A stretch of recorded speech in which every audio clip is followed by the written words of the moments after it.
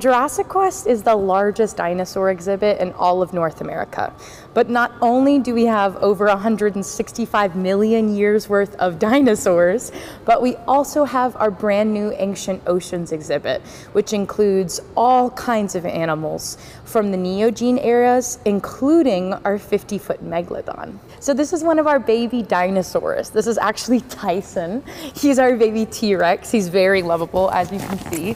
But we also have a baby long neck. Her name is Cammy. And then we also have a baby Triceratops named Trixie. And you can meet them as well as attend our raptor training experience, where you get really up close and personal with our dinosaurs. So we'll be opening on Friday at 9 a.m. and we'll be open until Sunday at 6 p.m.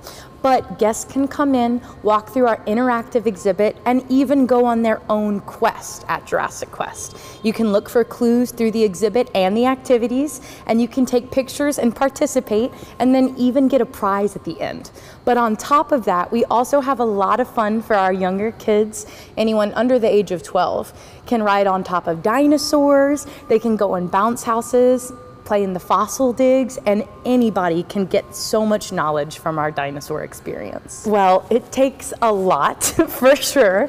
A lot of patience with our dinosaurs, obviously, but also our favorite part of traveling is the fact that no matter where we go, people are always interested in dinosaurs.